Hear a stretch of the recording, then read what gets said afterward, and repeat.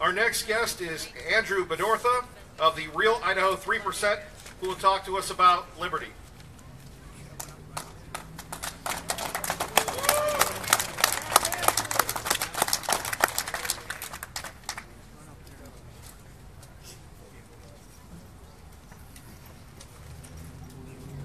Just 1 second, folks.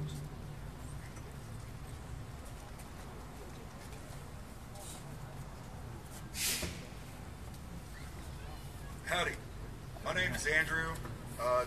Some of you here know me.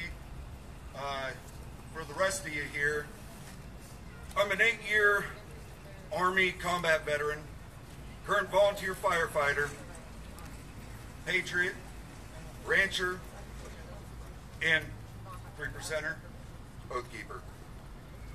I offered to speak here today and was graciously allowed by our organizers. I just want to give them a shout out and thank you. I swore my oath to this nation on my 17th birthday in Portland, Oregon. Less than 2 months later, I arrived at Fort Benning, Georgia to start my training as United States Army infantryman. I saw combat in both Iraq and Afghanistan. I've had brothers make the ultimate sacrifice for our nation. Now, it doesn't matter to me about the politics surrounding the wars. The only thing that matters to me is that my country asked for men and women, and I raised my hand to volunteer. When I got out, I had found that idle industries had cast workers into unemployment, human misery, and personal indignity. Those who did work were denied a fair return for their labor by a tax system which penalized success. Regulations that had killed the small rural communities and made it all but impossible for veterans to return to their rural homes and work. In Idaho, 61.6% of the land is owned and managed by the federal government, which imports managers from the East Coast and big cities to tell us what is in our best interest. Mind you, these same people have never had to live and work in that rural community or on the economy, or even know how those rural communities make a living. You have all heard the story of Concord and Lexington. You have heard John Patrick's quote, "Stand your ground, don't fire unless fired upon. But if they mean to have a war, let it begin here." But think for a moment what that actually meant. Those men standing there, they didn't consider them, the British regulars, foreigners. They considered themselves British citizens who were under tyrannical rule of over 3,000 miles away in London. All right? There's less than a 700-mile difference between Boise and Washington, D.C. Let that sink in for a moment.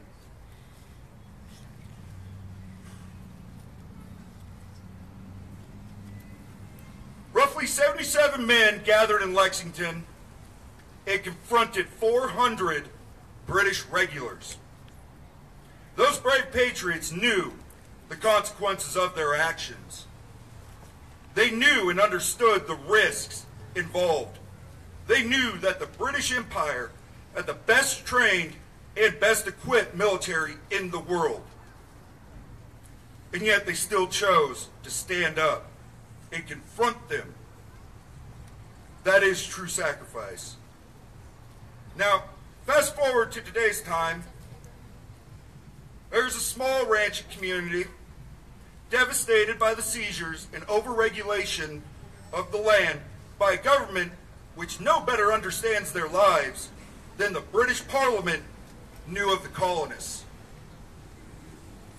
In this place, there is only one family left in business, and they protested the government's actions. In response, the government sends 200 paramilitaries armed with military-grade equipment to seize their property. Thankfully, those two similar situations had very different outcomes. But if it wasn't for those brave patriots risking their lives, their outcome would have been deadly for that family. As Ronald Reagan said, we are a nation that has a government, not the other way around. And this makes us special among the nations of Earth.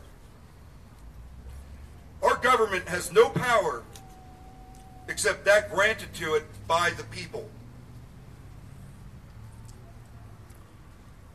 It is time to check and reverse the growth of government, which has grown well beyond the consent of the governed. Whether we believe in our capacity for self-government, or whether we abandon the American Revolution and confess that a little intellectual elite in a far distant capital can plan our lives for us better than we can plan them ourselves. Now I ask you, all you here today, how much are you willing to risk for your freedom?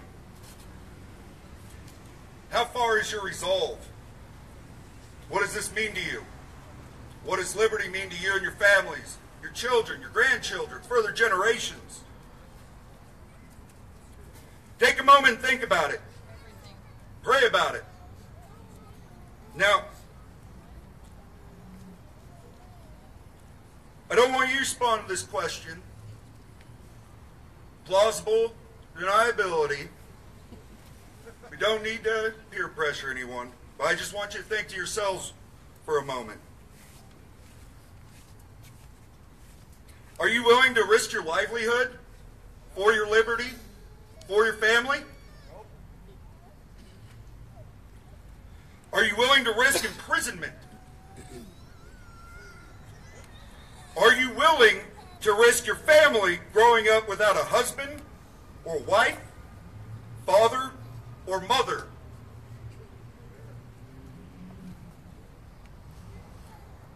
Are you willing to risk never having a family? Are you willing to risk your life? Should Christ have refused the cross? Should the Patriots, Concord and Lexington, throw down their guns and refuse to fire the shot heard around the world? The Patriots at Concord and Lexington understood the risks and still stood up together to resist tyranny. They were called in